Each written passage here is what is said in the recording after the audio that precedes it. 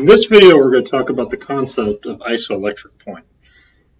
So, an isoelectric point is something we consider when a molecule has several ionizable functional groups. So, for instance, the molecule we're going to use as an example is an amino acid called glycine. And so we'll talk more about this in the next module. But for now, let's suffice it to say that glycine is an amino acid that has two ionizable functional groups, an amine group and then a carboxylic acid group or a carboxylate group, okay, as it's shown. Right. The protonation states and the charges of these ionizable groups are sensitive to pH because each of these functional groups have their own pKa's, and so they're going to be protonated or deprotonated depending on what the pH of the solution is. And so that protonation state is also going to affect the charge of the functional group. So for instance, with the glycine, for instance, let's take the amine group. If this gets deprotonated, it's going to go from having this functional group is going to have, instead of a +1 charge, it's going to have a neutral charge, okay, when it's deprotonated. So now that is going to affect, depending on what the protonation states of these two functional groups are in glycine, it's going to affect the overall molecular charge. So as glycine is drawn right now, we have a positive charge on the amine, and then the carboxylic acid is deprotonated to carboxylate, so it has a negative charge. And so we have a +1 charge on one functional group and a -1 charge on the other functional group. So the overall molecular charge is 0, has a net 0 charge, okay? And so the isoelectric point then is the point at which most of the molecules in a solution or the number of molecules in a solution of, in this case, glycine, with a net 0 charge. So for instance, having this protonation state where for glycine, where the amine has a positive charge and the carboxyl has a negative charge, it's when this is maximized. So remember, when we're talking about these things like pKa and isoelectric point, we have a solution of these molecules. It's not just one molecule, all right? It's a bulk solution of these.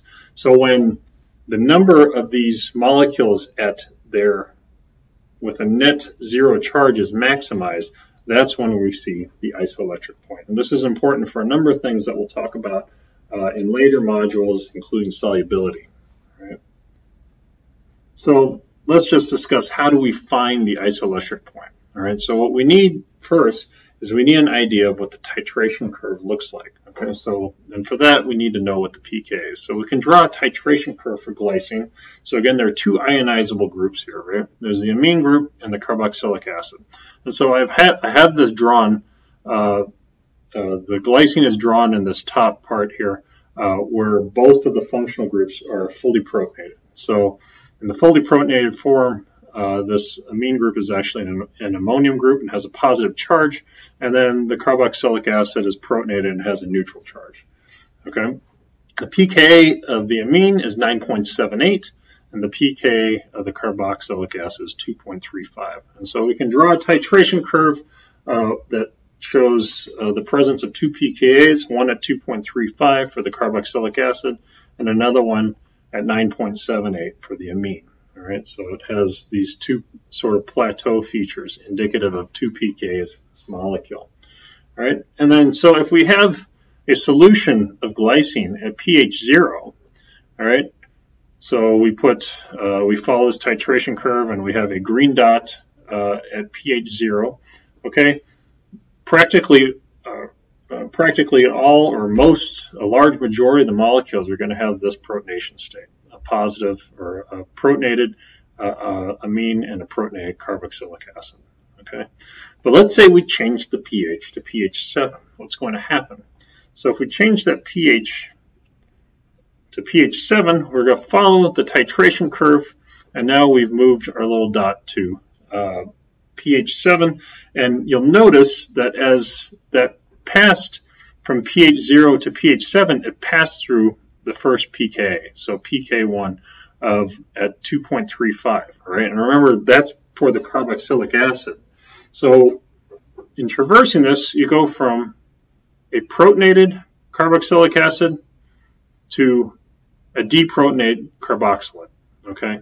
So the carboxylic acid gets deprotonated, right? And now the protonation state of most of the molecules at pH 7 are, most of the glycine molecules at pH 7 are going to be a protonated amine with an NH3+, so that keeps its plus charge, but then the carboxylic acid gets deprotonated to a carboxylate and now has a negative charge, okay? Now let's do this one more time. Let's change the pH to pH 12, okay? Again, it's going to follow the titration curve. It's going to go through the second pKa of pK2 9.78, all right? And at this point, where this pH is now 12, all right, since this passed through the second pKa, which is the pK for the amine, that means that this is now going to be deprotonated, again, because it's more basic on this side. And a deprotonate, the solution now has the amine deprotonated. So this deprotonates from a positive, so having 3 protons to 2. And then in the process, it loses its positive charge, and now it's neutral, okay? So this functional group goes neutral, and so at pH 12, most of the glycine molecules in your solution are going to have this protonation state of NH2 and COO minus, all right?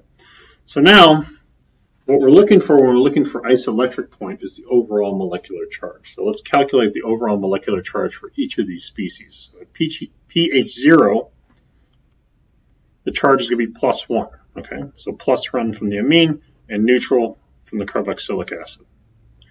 This gets deprotonated, all right? The carboxylic acid gets deprotonated at pH 7, so we have a positive charge on the amine and a negative charge on the carboxylate, and so the overall charge is 0. +1 minus 1 is 0, right? And then at pH 12, because another deprotonation event occurs at the amine, we now have a neutral amine and then a negatively charged carboxylate for an overall molecular charge of -1. Okay, so you can see as we cross pKa values, right, we decrease the charge by 1 each time because you're losing a proton, which has a +1 charge. Okay, so what we're looking for then, when we're looking for isoelectric point, or we're trying to calculate our isoelectric point, is at what point is the molecule, in what region of the titration curve is the molecule have a charge of 0? All right, and so we shade in this region, okay, because it's between the two pKa values, all right? pK1 2.35 and pK2 of 9.78. So somewhere in this region is going to be where the isoelectric point is, somewhere between 2.35 and 9.78, right? Because this is where the predominant charge is going to be 0, all right? And depending on where you are in the titration curve, there may be less charge 0 over here, equal glycines in charge 0 at this point, and then more with a more of the species of charge 0 versus charge 1 as you pass the isoelectric point. But the calculation of the isoelectric point at this point is pretty easy. You just take the average of the two bookend pKa values. All right, so isoelectric point is pK1 plus pK2 over 2, and so the isoelectric point is found as 6.07.